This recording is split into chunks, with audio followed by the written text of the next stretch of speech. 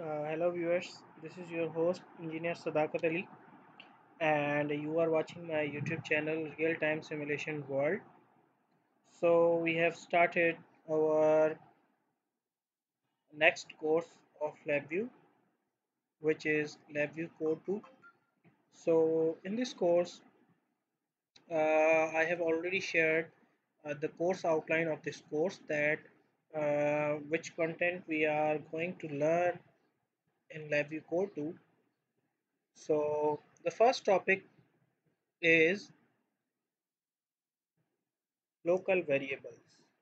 What are local variables? Local variables are nothing but the instance of any control or indicator, right? So you can create local variables in order to send data uh, within a VI wirelessly from one process to another process. So local variables are very helpful when your code is very complex and you do not want to perform wire, or you do not want to bring a particular uh, wire from one point to another point. So you can create local variable in that cases. Local variables are also helpful when you need to communicate between two parallel process like this one. So in this particular code of section, I am going to explain how you can use local variables in order to communicate between parallel loops. So we have two loops here, loop 1 and loop 2. These loops are these loops will be running parallel. Now what we want to control these loops with a single stop button. What should happen? I push this button, I want these two loops to get stopped at the same moment. When I press this button, these two loops should stop, right? So let me tell you how I created uh, these two loops. First of all, what I did, I went into I right click on the block diagram, I went to this structure and I take this while loop, and I created two while loops back to back. And then what I did, I take this division function. I right click on block diagram, go into the numeric and select this division function. And then what I did, I created this sine wave. How I created, what you need to do is to simply press Control and space. When you press Control and space, so this quick drop will appear. And what you need to do is to write sine here. So as you write sine, the first function is the required function. You just click on it, double click on it, and you can press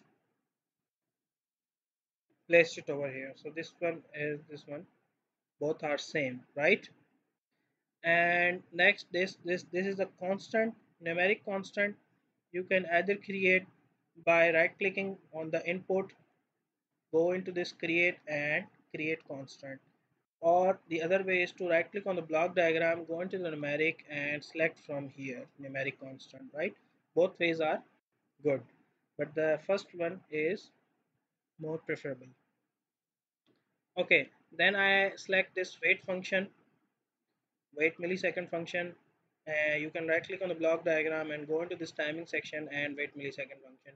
You can take this will control the execution of each iteration. So once the first execution of this loop complete, it will wait 50 millisecond and then the next cycle will start. So in this way you can create basically you can control the execution of your loops or the timings of your loops. And the last but not the least are the waveform charts. So you can create your waveform chart on the front panel. You just right click on the front panel and go into this graph section and select here waveform chart. So this is your waveform chart, Okay, and you can resize it according to uh, your requirement, right? And I have connected this with the output of this sine wave, right? Now I have connected stop button with this loop 1, but I haven't connected any stop button with this loop 2. So this is why my run button is broken. Now what I'm going to do is to create a local variable of the stop button in order to control these two loops simultaneously with the help of this single stop button. So how I'm going to do it is to right click on the stop button and go into this create and press on this local variable, place it here, right? So currently it is set as write. Now I don't want to write into this, but I want to read from it. So I will right click on this. You just go here and right click on this and click change to read, right? Click change to read and connect this stop button with this, right? So all good.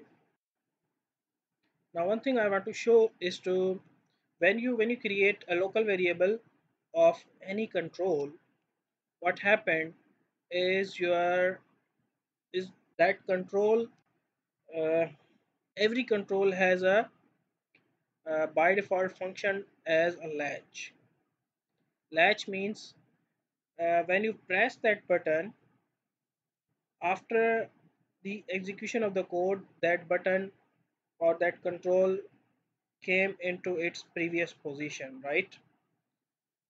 By default it is set as this: press or switch while latch, right? So when you create a local variable of any control or indicator, the this run button uh, will be broken.